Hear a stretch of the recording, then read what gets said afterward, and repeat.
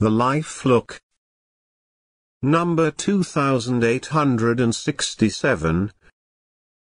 A sermon published on Thursday, January 21, 1904. Delivered by Charles Haddon Spurgeon. At the Metropolitan Tabernacle, Newington, on Lord's Day evening, January 9, 1876. Look unto me, and be you saved, all the ends of the earth, for I am God, and there is no other. Isaiah 45:22. I have preached a good many times from this text. The following sermons by Mr. Spurgeon upon this passage have been previously published: number 60, volume 2, Sovereignty and Salvation, and number 2805, volume 48, Life for a Look. I hope to do so, if life is spared, many more times.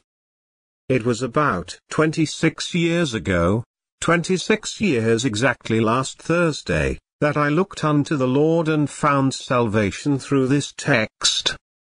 You have often heard me tell how I had been wandering about, seeking rest and finding none, till a plain, unlettered lay preacher among the primitive Methodists stood up in the pulpit and gave out this passage as his text: Look unto me, and be you saved, all the ends of the earth.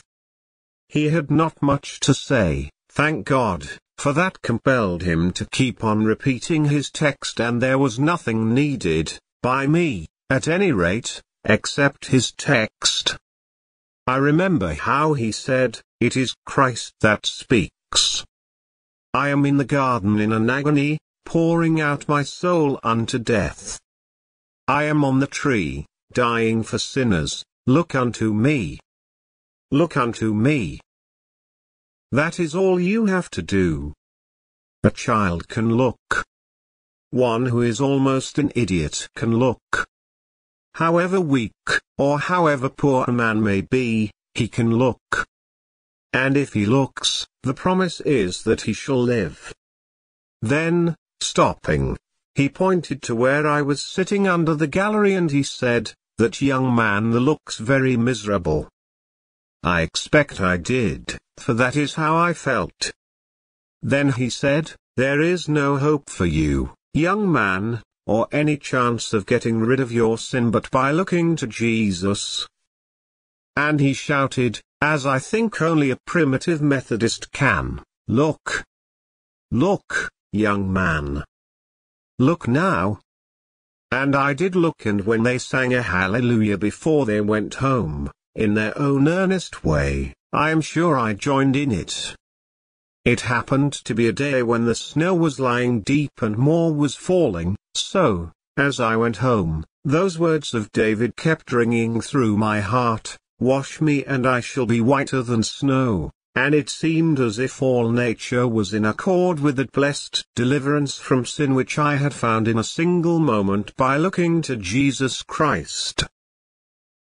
I have always felt inclined, when this time of the year comes round, to preach from this text. I have sometimes thought, they will suppose I must go over the same ground again and give them the same sermon, and so, perhaps, I shall not have so attentive an audience. I cannot help it if it is so, for I must preach from this text. As it was blessed to me, I hope it will be blessed to somebody else. I wanted to preach from it last Thursday night, on the exact anniversary of my spiritual birthday, but I was led to take another text, and I am glad I was, for, when I entered my vestry tonight, I found on the table this note: "Mr. Spurgeon, I want to tell you that your good news, sermon number 2866, volume 50, Good News, last Thursday, was the means of reclaiming a wanderer. How good of Jesus to take such an one as I am back and give me the joy I had when first I knew him." The writer enclosed a thanksgiving offering and blessed the name of the Lord. So, This text has been reserved for tonight, and who knows but that there has come here somebody who was not here on Thursday night, and whom the Lord intends to bless. I only hope it may be so. Indeed, I know it will be so. Let us read the text again. Look unto me, and be you saved, all the ends of the earth, for I am God, and there is no other. This message is addressed, as you perceive, not to the Israelites, but to the Gentiles, to the nations at the very ends of the earth. Alas, many of these nations have long been looking to their idols. They do not feel at rest. They know that they lack something, and very earnestly are devout heathens looking to their false gods for what they need. They make great sacrifices and spend vast sums of money upon their idol temples, but salvation does not come and cannot come through these false gods. Jehovah bids them look to him, that they may be saved. Some among the nations are throwing off the yoke of superstition, but, sad to say, they seem to be falling into skepticism instead. The Hindu, when educated, turns from his idols only to make an idol of his own judgment. Many men worship their own wisdom. They hope, by searching, to find out the Almighty unto perfection, and this theory and that they promulgate and say, this form of thought and the other will emancipate the human mind. Ah, it is not so. The world by wisdom, in the old Socratic and philosophic days, worked out that problem, and the result was that they knew not God, but, professing themselves to be wise, they became fools. And that is where man, with his great thought and wisdom, always drifts to some absurdity or another. Only Jehovah can save mankind. Philosophy is powerless in this matter. The nations have been looking long, first to this thing and then to that, to save them.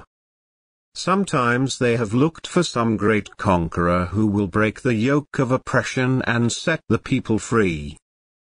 But how often have they been deceived, and the idols of the democracy have turned out to be the grossest tyrants that ever lived.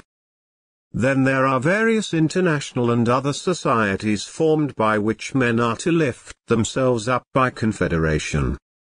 They will look there, too, in vain. Though all men should join hand in hand, they cannot do it. If they looked to God, there would be accomplished what all mankind would not be able to perform. One man advises this policy. Another pleads for that form of government. One has this idea and the other has another. And, every now and then, there seems to be a craze for something or other. Just now we are told that civilization will do away with war and I know not what besides.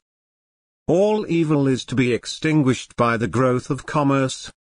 But the Lord of hosts has willed it that nothing shall save the nations but himself, and this poor, bleeding earth needs to be told, again and again, that, for her wounds, and she has many of them, there is no healing liniment but that which flows from the hands, feet and side of Jesus Christ, the Son of God. From the crown of her head to the sole of her foot, she is full of wounds, and bruises, and putrefying sores, and for all these there is no cure but the blessed balm that flowed from Jesus' heart on Calvary, no remedy but the one sacrifice of Jesus Christ. Look unto me, he says, and be you saved, all the ends of the earth, for I am God, and there is no other. O Lord, turn the eyes of the nations to yourself and to your Son. When this happens, then shall the day of the world's salvation have fully come. The general principle holds good in each particular case. As it is with the nations at the ends of the earth, so must it be with me, so must it be, dear friends, with you. There is no salvation but by looking unto God in Christ. Let us try to turn that thought over, not merely with the view of thinking of it, but that we may carry it into effect, that if there is salvation to be had, we may have it, and have it at once. O God, grant that it may be so. First, we shall ask, what does the word, look, mean in reference to God? Secondly, for what part of salvation are we to look to God? Thirdly, what is our encouragement to look? And, fourthly, when is the best time to look? 1. First, Jehovah says, look unto me, and be you saved, all the ends of the earth. What does this word, look, mean? It means a great deal more than I can tell you, but, among other things, it means this. First, consider that there is a God and enthrone him in your mind as a real person, the one living and true God. You have been trying to cure yourself of your spiritual maladies. Now think of God as the great physician of your soul. Let your mind turn towards him. You are like that young man who left his father's house and whose circumstances became so bad, through his own fault, that he was obliged to take up very low and mean employment. And yet, with all that he did do, he did not earn enough to fill his belly. The best thing that he could do was to remember that he had a father, and the happiest day for him was when he came back to his father and received a loving welcome from him. You say that you are not happy, you are not at rest, your conscience is disturbed and you have tried ever so many things in order to get peace. Now, think about your God. Think about the loving Father who receives his wandering prodigal children, and as you think of him, you will have begun to look to him. While you are thinking about him, I wish you would remember this concerning him, that God was in Christ reconciling the world unto himself, not imputing their trespasses unto them. Think of that wonderful truth that God came here in human flesh and blood and, for us men and for our salvation died a cruel death upon the tree. Turn that over and over, again, for it is there that your only hope of salvation lies. Do think of that. Read often.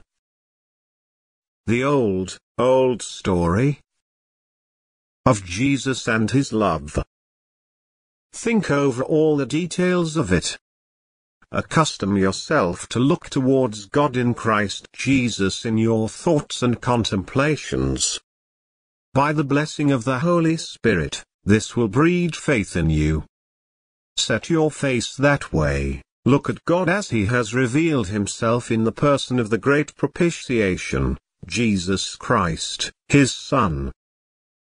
Looking to God means, however, more than that. When you have considered him and taken him into your calculations, then address yourself to him. Speak to him. Tell him where you are and what you are. Tell him what you feel and what you do not feel, what you ought to feel and what you wish to feel. Tell him what you want which you have not yet got. If you cannot pray, tell him so. If you cannot repent and cannot believe, tell him so. Only speak to him, for that speaking will be a turning to look, and I find that the Hebrew word used here is not so well expressed by the word, look, as by the phrase, turning to look. If I want to look at the clock above my head, I must turn to look at it. In that fashion, I want you to turn towards God, to consider him and then to speak to him. Tell him that you are a wretch undone without his sovereign grace. Tell him whatever you know to be the truth, do not mock him with mere words that do not come from your heart, but let your heart speak to him. Address him, for that is looking to him. Only, mind that you get to God. The mischief is, dear friends, that we often stop somewhere short of God when we are seeking salvation. A Romanist, for instance, erects a crucifix and bows down before it. The original intention of the crucifix, no doubt, was to help the person who used it to remember the death of Christ, but frequently the thought rests on the crucifix, instead of upon the Christ. If the Romanist says that he does not worship the image, it is not true, because there is a certain Our Lady of Lourdes, and another, Notre Dame de la Garde, and other, Our Ladies. Why is it that the Virgin Mary, in a certain church, or a certain town, works great cures and gets more worship than Our Lady in a certain other place? The fact is, it is the image that is worshipped, and so is it with the crucifix, that gets the Romanists' worship, not the Christ. They stop there. But why do I talk about this to you Protestants? Why? Because many of you do the same in other respects. You say, now, if I am to be converted, I ought to read the Bible. Yes, that is quite right. Read the Bible, but, if you stop at the Bible, you will no more get to God than if you stop at the crucifix. What you need is to get to God through what you read and not merely come to the book. The Bible, or the most gracious words, or the most appropriate collects, or the most pious prayers cannot save you. You must pass through these things, which ought to be helps, and not make them into barriers, for, if you make them into barriers by stopping there, you never will be saved. You have to get to God, dear heart, to God in Jesus Christ, and I pray you, do not stop till you feel, I have spoken to God in Jesus Christ. I have confessed to Him my sins. I have sought His forgiveness. I have asked Him for mercy. You are sure to get it if you have done so. But if you stop at this point, I have prayed so often, I have read so much, these very readings and praying will get to be idols and they will keep you away from God. I used to, when seeking the Lord, often read Doddridge's Rise and Progress of Religion in the Soul, and an admirable book it is. I also read Baxter's Call to the Unconverted. I would wake up as soon as the sun was up in the morning that I might read these books. But I must confess that for many a day I stopped at Doddridge's Rise and Progress and Baxter's Call. When I had read so much and tried to feel what those good men said, there I stuck. Oh, that I had gone to Christ before. Oh, that I had got away from Doddridge's Rise and Progress and Baxter's Call, and gone to Jesus Christ Himself. I am not finding fault with those books, I commend them, but I find fault with myself for making so bad a use of the books. In like manner, I do not find fault with prayer or the reading of the Scriptures, God forbid. But I do complain of putting prayer and the reading of the Scriptures into the place of getting to God, for it is looking to Him as He is revealed in Jesus Christ that will save the soul, and nothing short of that, be it what it may, will do so.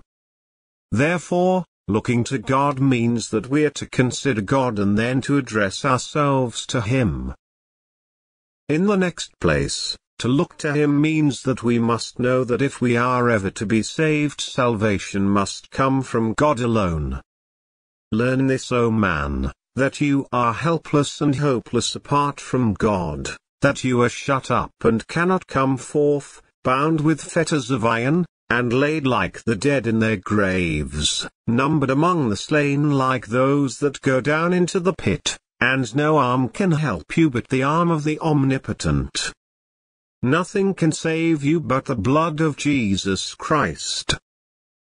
Then, next, to look to him means expect that he will save you. Oh, what a step that is for anyone to take. I would that, by God's grace, you might take it, saying, "Nobody but God can save me." Salvation comes from him, but he is gracious. He has given his dear Son to die for sinners. I, a sinner, the most unworthy, perhaps, who ever lived, will, nevertheless, dare to hope that I shall be saved. No, more.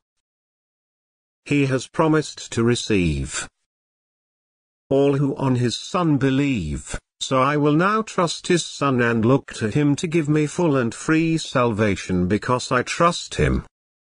Joseph Hart's hymn puts it. Venture on him, venture wholly, let no other trust intrude. None but Jesus can do helpless sinners good. Some have objected to the verse because, they say, it is not a venture. It is very easy to be too critical. It is a venture to the sinner's thoughts, it appears to him to be a venture, and you must not expect him to talk as you wise men talk. Do not put into a sinner's mouth words that would be above his range of thought. I know it seemed a wonderful venture to me.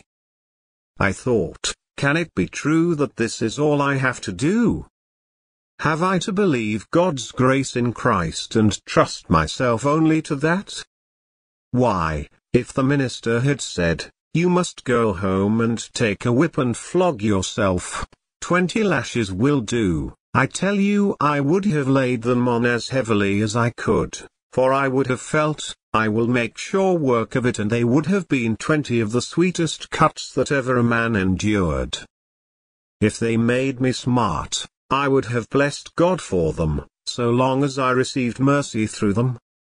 But there was nothing in the gospel about lashing myself, nothing even about lashing my conscience. I was simply told to look to God, as he revealed himself in Jesus Christ, and I did so, and thus I was saved. Possibly someone asks, does that faith make any difference to a man? It makes all the difference in the world. Suppose you have a bad servant who is always doing wrong things, and you find out that the great reason why he so provokes you is that he does not believe in you and has no respect for you. But, one day you convince him of your kind feeling towards him and prove to him that all you wish is for his good and that you have been seeking his good all the while you have had him. Now that man is saved from his ugly temper by believing you to be good and kind, and, from the moment when this change takes place, there is nothing too much for him to do for you. That is just the effect that faith in God has upon a sinner's moral character. Before you believe in God, you do not care much about him. It is true that you may do a few good works with the hope of thereby getting salvation, just as your servant does as much or as little as he dares do for the sake of his wages. But, oh, when once you believe in God and serve him out of love, then you become like those old-fashioned servants that our grandmothers used to have. We cannot get them now. They used to serve their masters and mistresses from motives of affection, those old body servants that the squires and dames used to have, who would cleave to them, wages or no wages, because they loved them so. What a grand thing it is to have faith in the heart. It will save a man entirely from his old ways, his old lusts and his old sins, by making him love God and serve God out of love, which is the mightiest transforming motive that was ever implanted in the bosom of a lost soul. This is how God saves men, by leading them to trust in him in Jesus Christ. 2. Secondly, for what part of salvation are we to look to God? For every part of it, from beginning to end, and, first, For the pardon of sin you must look to God in Christ, for who can pardon an offense except the person who was offended?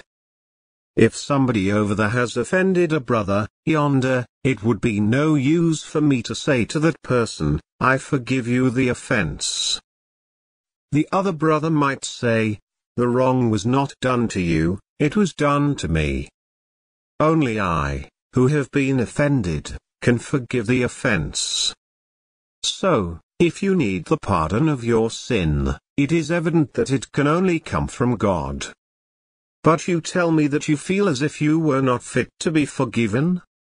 Very well then, if there is such a fitness, I know there is none, but if there is any truth in what you mean, that fitness must be given you by God and you must look to Him for it.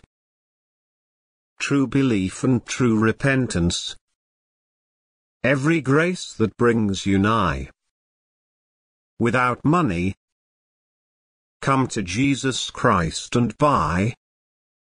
Possibly you say to me, it is not merely that I need to have my sins forgiven, I want to become a new man. You must look for that, also, to God.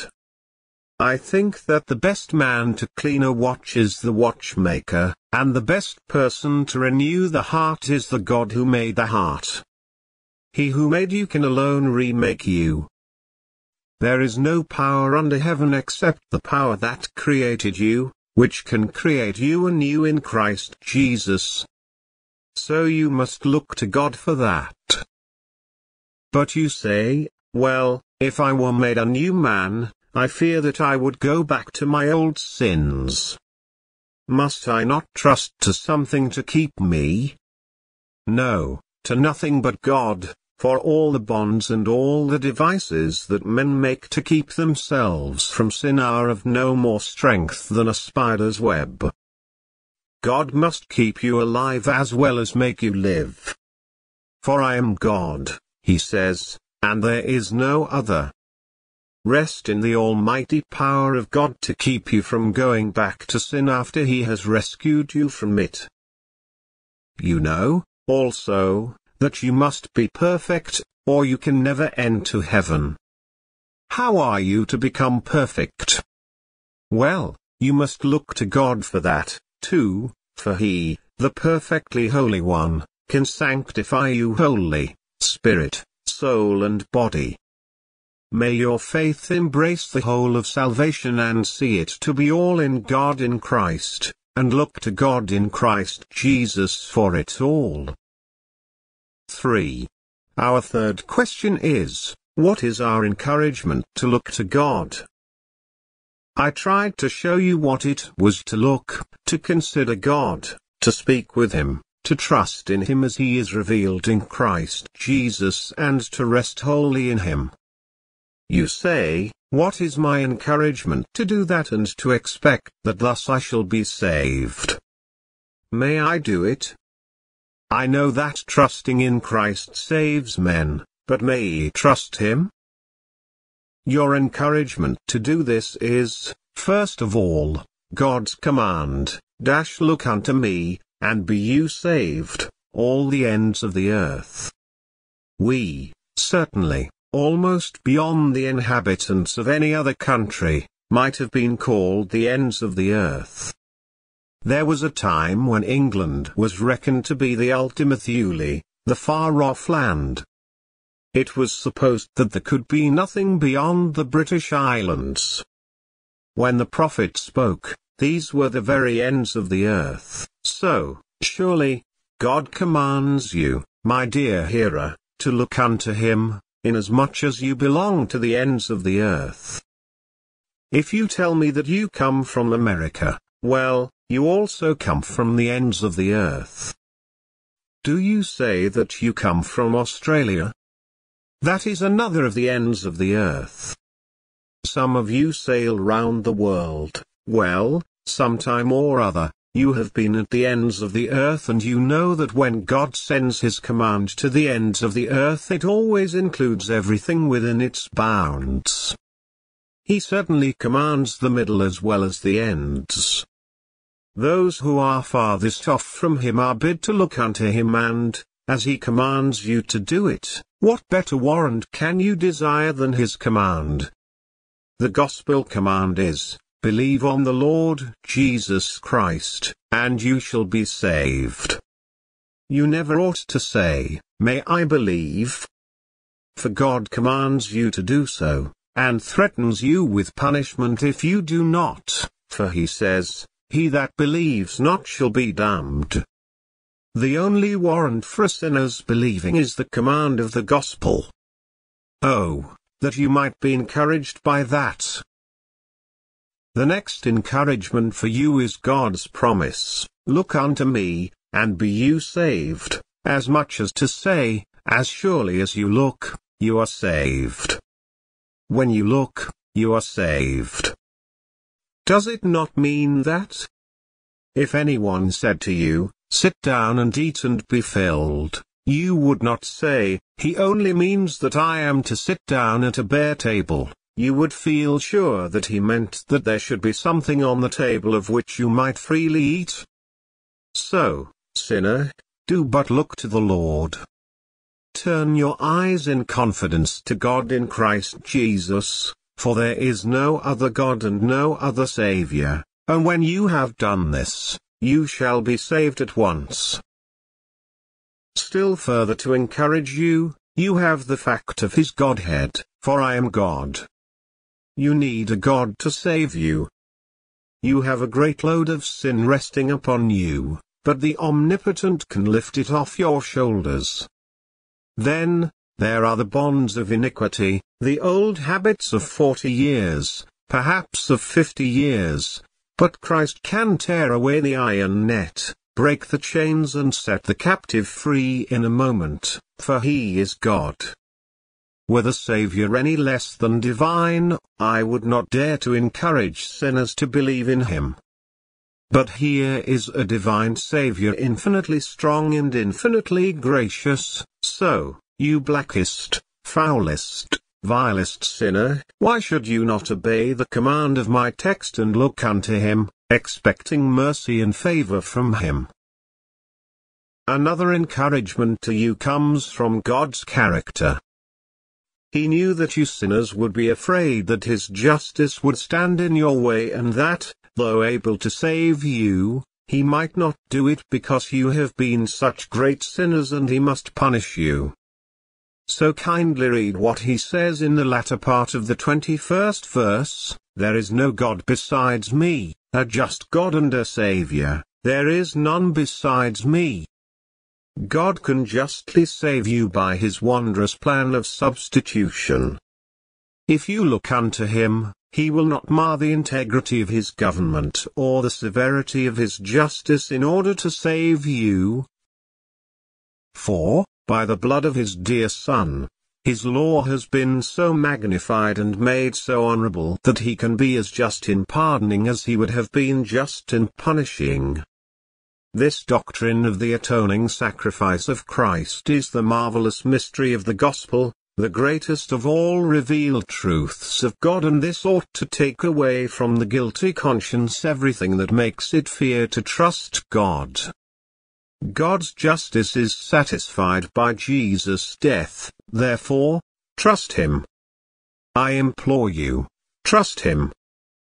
Did you know the joy that faith brings? Could you but understand the peace, the liberty, the transport, the bliss which simple confidence in Christ will bring to you, you would not need my pleadings, but you would say, Blessed Jesus, I rush into your arms, accepting you as my Saviour and rejoicing in your great salvation. 4. Our last question was to be, what is the best time in which to look to the Lord? I answer, the best time is God's time. And when is God's time? What does the Holy Spirit say is the best time? Today, if you will hear his voice, harden not your hearts. This is God's time, today.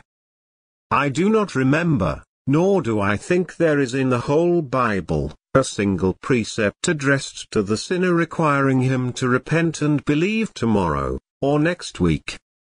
The gospel promise runs, "Believe on the Lord Jesus Christ, and you shall be saved." But it does not say, "Believe next February," or "Believe next March," or "next year." It is understood that every gospel precept or command is for this present moment. God Himself, my hearer, not I, poor, feeble man, but God Himself says to you, "Let the wicked forsake his way, and the unrighteous man his thoughts, and let him return unto the Lord, and He will have mercy upon him, and to our God, for He will abundantly pardon."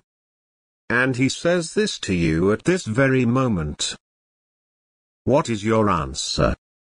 What reply shall I give to Him who sent me to you with this message? Will you have Him to be the Savior, or will you not? Say one or the other, whichever you will. If I may plead with you, I urge you to say, "Yes," from your very heart. But I shall be almost satisfied if you will say one or the other, for that will bring you to the point.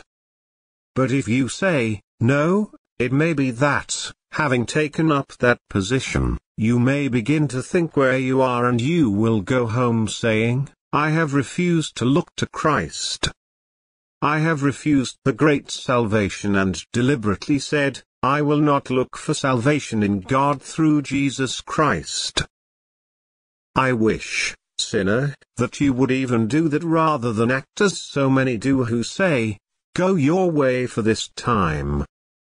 When we have a more convenient season, we will send for you."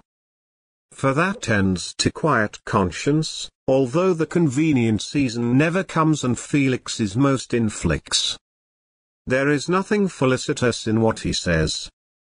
Happy by name, he is most unhappy in his fatal procrastination concerning this all-important matter. I must have an answer to give to him that sent me. Will you now be saved or not? God sets the time. The time is now, so, say, yes, or, no. Let me, however, remind you that the present is the only time you have. The past is gone, the future may never come. Should it come, it will be present when it does come. On this winged hour all eternity hangs. Possibly you are thinking of what you will do when you get home, but you do not know that you will get there. Do not many fall in the street never to rise again? You are calculating upon what you will do tomorrow. The image of death will be on your face when you are asleep. Are you quite sure that you will ever awake from that form of death into real life again?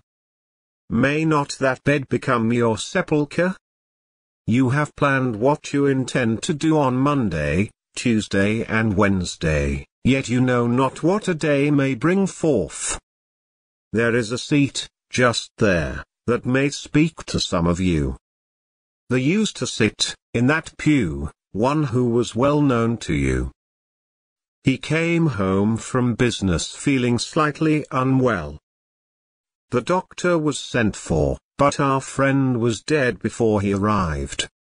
Why should not that which has happened to many others who have attended here, happen also to you, or to me?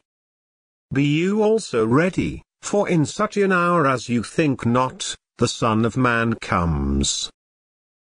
If I knew how to preach to you so that I might win men to believe in Jesus Christ, God knows that there is nothing that I would not say, or leave unsaid, that might conduce to that end. I know that there is no power in mere rhetoric or oratory, so I have chosen to speak to you very plainly and simply, without any ornament of speech and almost without an illustration, so that he who runs may read. It is not one half as much my business, dear hearer, that you should be saved as it is yours. when I have faithfully delivered the word of salvation, I wash my hands of you. If you refuse it, I cannot help it. At your own door must your doom lie, and at your own door alone. Yet would I pluck you by the sleeve and say, dear friend, you do need to be saved. Salvation must come from God, and He bids you look to Him for it. Trust His Son for it. God in Christ must be your hope. Will you trust Him? Do you understand me? Simply relying upon the atoning sacrifice, trusting in it, resting in it, believing God to be God, and henceforth yielding yourself up to be ruled by His goodness, believing Christ to be able to save you, and yielding yourself up to be saved by Him and guided in the way of holiness and peace, believing that the blood of Jesus can take away your sin, and trusting to it so to do. If so it be, it is done and you are saved.